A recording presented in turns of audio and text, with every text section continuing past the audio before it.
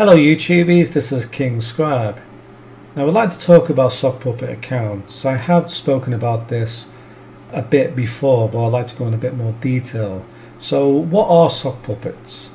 Sockpuppets are accounts that are made on social networks whose prime objective is to self-promote the maker. Sometimes it's used for defense and attack weapons. So let's say you're under an attack from another YouTuber. You might have Sockpuppet accounts that back you up. For instance, they might make videos saying that this guy's actually great and this other guy's lying, and they'll make some points that look fairly reasonable, and this is used as a defensive platform. It can also be used on Facebook. Let's say your cult-like system is under attack. You would make Sockpuppet accounts on Facebook for different purposes. So some of them will come to your defense, and some of them will be attacking others, and yet others will be self-promotion. It gets a little bit more complicated than that, to be honest. I mean, it's not that simple. How do they work? Well, what happens is, let's say you have a big YouTuber called Tobacus. Now, I remember this YouTube channel beginning years ago. He would literally friend every single person he could find on YouTube and send a little message as if they're friends. And this would encourage people to subscribe to him. Or, well, and honest so far. I mean, people seem to be deluded enough to actually think that they're communicating to a real person. And then what happens is they create these Sockpuppet accounts for their YouTube channels. Now, let's say you just started out, you go become a big YouTuber, but you want to do it the fastest and the easiest way because you've got to get the attention. And this is how these people actually think. So what they do is they create Sockpuppet YouTube channels, and they also on Facebook make a real channel that links to the YouTube channel, and then make maybe hundreds, even thousands of Sockpuppet accounts on Facebook with fake profiles and some kind of real personalities. So for instance, you would infiltrate the gay community, a Facebook profile that pretends to be homosexual. But it's not as simple as that. What they do is they post pictures of this fake person who doesn't exist. So people think they're really talking to a person. They may morph several people together and then Photoshop it so it looks like a real person. You might Photoshop Brad Pitt with, somebody you know, so nobody can be traced. Next thing what they do is communicate with many people online, but they must make that account look real. They first friend very popular people on Facebook. So people who would expect to be friended, they wouldn't question, oh, this person's friended me, let me have a look at his Facebook page. Oh, look, he's got no friends. They won't do that. They expect to be friended. So they just add people willy-nilly. And this means that when people look at you later, they say, oh, he's got like 100 friends, even though all these friends are very well-known people, or at least moderately well-known online. But it doesn't register with people, so they just add you later. And you may have been commenting on people's pages, and people be able to identify from that Facebook page. But there's a bigger secret to this, because what happens is over time this account builds up to the maximum amount of friends, because people are just added all the time, and you will get around about 80%, or let's say 10% of those who will be regular comments on your Facebook page. So what happens with that? Well, after a while, you're talking about gay stuff and whatnot. You start promoting your own videos and your own content through that page, through that profile.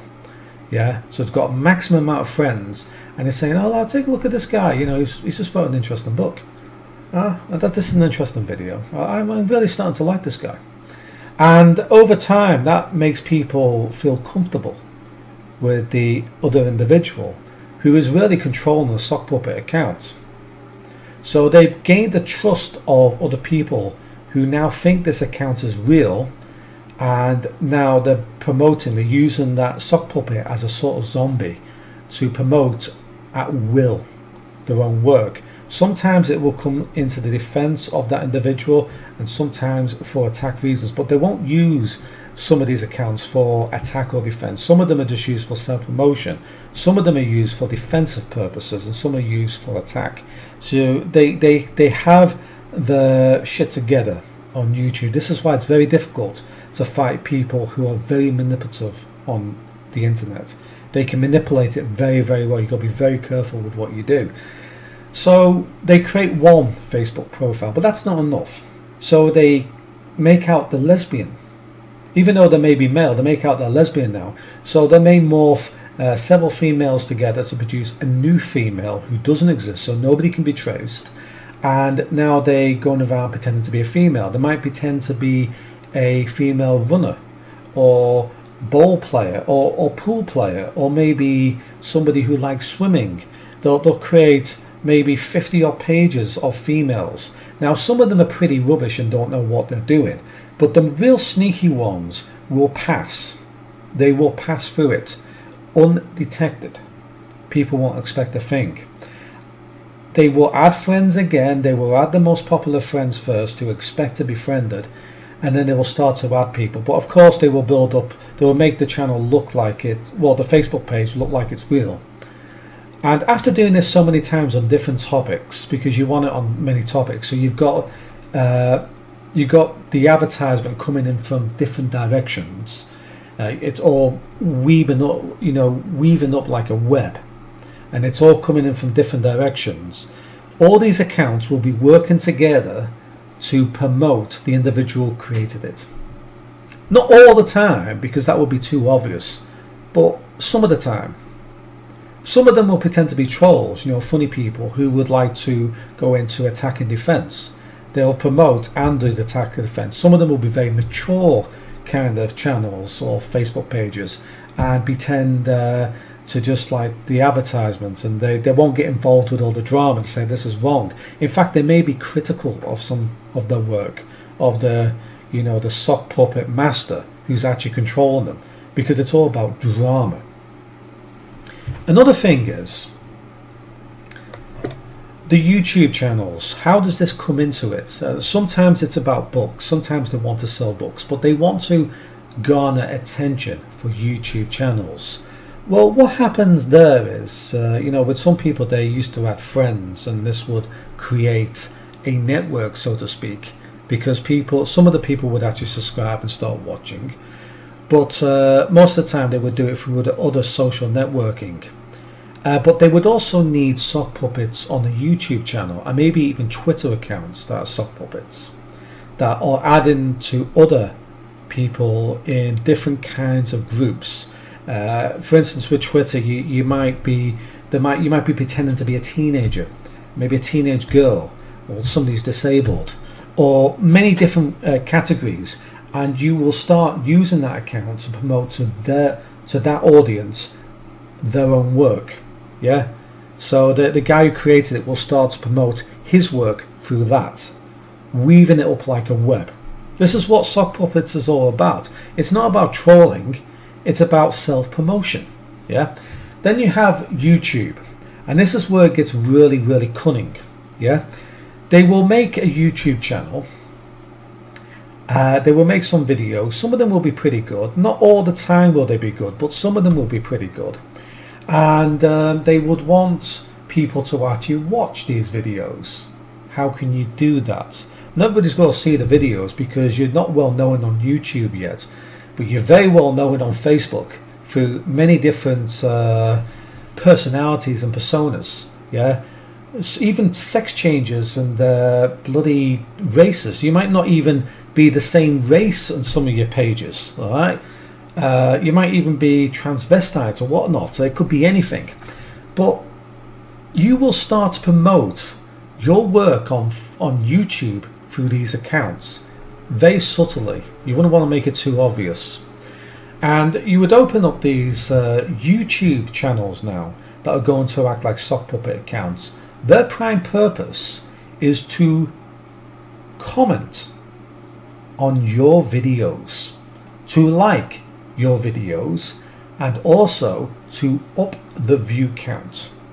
There was a time when they would actually come on YouTube and just refresh the page hundreds of times until they would have hundreds upon hundreds of views very early on. Now they can just buy subscriptions, and they can also buy views, etc., and also likes. This also happens. But when they create these Sockpuppet accounts, somebody said to me a very long time ago who happened to turn out to molest a child of, what was it, 6 years old, and turns out to be an absolute sociopath. But he actually explained something to me before he left. He said, Mark, you're doing it all wrong. I mean, you're not promoting yourself good enough. I mean, this guy had 35,000 subscribers at the time. He said, what you need to do is you need to create Sockpuppet accounts to advertise your work. I said, well, you know, it'd be like me talking to myself online. That doesn't make any sense. And he said, well, if you're coming to somebody's YouTube channel video, would you watch a video with 5 views, maybe 1 like and 1 comment, or maybe no likes and no comments? Or would you watch one of the same content with 1,500 views, 35 comments, and 100 likes? Which one are you more likely to comment on? Which one are you more likely to watch? Which one are you more likely to get involved with? Obviously, the answer is you would actually start talking to the people who are commenting on that video. And that is where the Sockpuppet accounts come in to play, because they will have different personalities, you know, different sexes. They're all the same person, but they pretend to be somebody else. And it's just to make the channel look more popular, because they want the attention. Because when new people coming in, they'll say, oh, this person's already well established, you must be okay. Subscribe, like, good. And this is something I won't do. But this is what big YouTubers do. This is what Tobaccos used to do. This is what Fred used to do online. This is how they actually work. Very, very cunning. Now, the Sockpuppet accounts come into play on Facebook. They come into play on Twitter, on Instagram. They start promoting this person subtly, not in every single post. That would be too bloody fucking obvious. But, you know, often enough. And because they're involved in different groups like homosexuality, running, disabled groups, difficulty of hearing groups, feminist rights, MGTOW groups, male activist groups, you know, anti-feminist groups, even feminist, every single group you can think of, because they want to interweave it into. So that's not even a word, but they want to web it up so the interest is coming in from all angles to their own channel, and that's how they grow very quickly. Because if you're a Sockpuppet account on Facebook, you can grow much faster than your own account, because you can add people whenever you want, and people will not expect a single thing. In fact, many of you have been tested on Facebook by myself, and you don't know about it.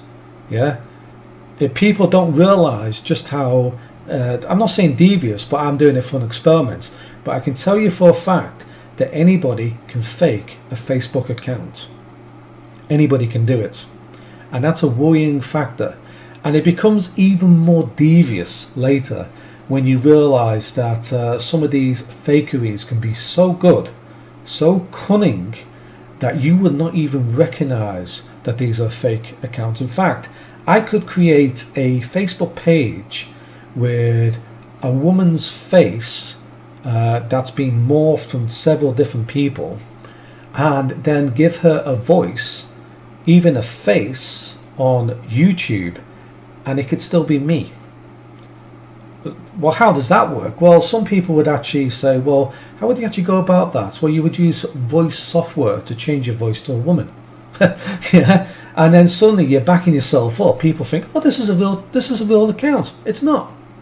This is a real person. You know, they're looking at it with the video on YouTube, with the resolution is so low in quality that a perspective, well, you know, a fake face, you know, you can buy these sort of masks nowadays that look like real faces on video. It's very, I mean, it's quite expensive, but it can happen. They could actually create new people up that you would never expect. This is something I've known about for a long time, but people in the alternative media probably know about it, but I'm not talking about it, of course, because it's a very dangerous thing, because you could end up getting a lot of psychopaths doing it. You could also get very manipulative people doing it too. Trolls are good, right? People misunderstand a troll. A troll's purpose in life, on YouTube and the internet and in anywhere, is to raise awareness of bad things happening, but they do it in the wrong way sometimes. You know, they act like dicks online. The people who act like the biggest dicks online are the people I respect most. I mean, you look like I mean, think about it. You look at people like Victor Yid. I'm not sure it's called Victor Yid. He's Victor Vid or something like that. He's called Trevor, and he does some really good videos. But you know, he swears on his channel. He does all sorts of things, and people, you know, would expect that this person is a bad person. He's not. There's another person I know on YouTube called Watchdog Central, and when I had problems years ago, when I actually closed my channel down because, you know, I couldn't be bothered just talking about one subject, he was very supportive. Strangely enough, he acts like a bit of a git on YouTube sometimes. You know, he might even upset people, but you know, when you need these people, they're there. And some people who act like angels, they won't come to your defense ever when you need them. So trolls can actually be better than you think. Yeah, I mean, I knew somebody called Ryan on YouTube years ago. We used to troll each other. He was the first subscriber of my new channel. It's not what you think. A troll purpose is to you know, raise awareness. Really, they don't know. They don't really know what they're doing, but in the end, they turn out to be good people. You meet them in real life, you're likely to like them. You know, the people who like to wind people up, they're not the bad guys on YouTube. They're just the people who are just attacking people who end up being like dickheads. Yeah, you know, nasty people online. But you know, Sockpuppet accounts, they're real. Yeah, I've even used them on occasion for a laugh. They're real. I'm doing an experiment at the moment, finding out just how far I can take a Sockpuppet account, and there's more than you expect. But I'm not using it to self-promote. I'm not using it to attack anybody as such or defend myself for any reason. I'm just using it as an experiment, and it's working. In fact, my Sockpuppet account, well, several of my Sockpuppet accounts on Facebook are more popular than my own account, my own real account, even though they're fake as fuck. Why? Because people like fake accounts. They're like people who they think are perfect, or people who happen to be beautiful or whatnot. Yeah, they're attracted to that sort of person. You know, I might clone myself with Brad Pitt and George Clooney or something like that, and create a new Sockpuppet account. So all the women coming on my channel going, yeah, I like you. What Freddie Hotes or something like that. I mean, that would work. People would actually follow that sort of account on Facebook. They like fakery online. They don't realise that, but they're attracted to groups, to cults, and this is a problem. You know, we're real people online. It's hard to say, but I don't think many people are being themselves online. I think people tend to be fake. Yeah, it's a worrying trend. I'm not, you know, I'm looking at the YouTube channels I'm seeing, and I can tell some of these accounts are being you know, flooded by sock puppets, have been advertised by sock puppets. I question how some of these YouTubers became famous in the first place, and the truth of the matter is they cheated their way up. They cheated their way up very, very cunningly. I mean, I was shocked when I learned how it was actually done. You know, I thought what was simple was actually very complicated. It was self-promotion. They were trying to trick the algorithms on YouTube and Facebook so they get viewed more. because once you reach a certain threshold, YouTube considers you popular. And if it considers you popular, you're much more likely to be featured by YouTube themselves, or at least on their database they will put you up right up on the top of the search settings as soon as you make a video. This is a distinct advantage to these YouTube channels. It's a distinct advantage to anybody who happens to be, you know, making content like books or videos that they're selling. They would use Sockpuppet accounts to self-promote, so they would become more popular than they would normally be just on their own. I mean, think about it. This stuff has been going on for a very long time. People have been so badly bloody fucking manipulated by the system that they're easily molded by trolls online. They're easily molded by people who like to self-promote themselves.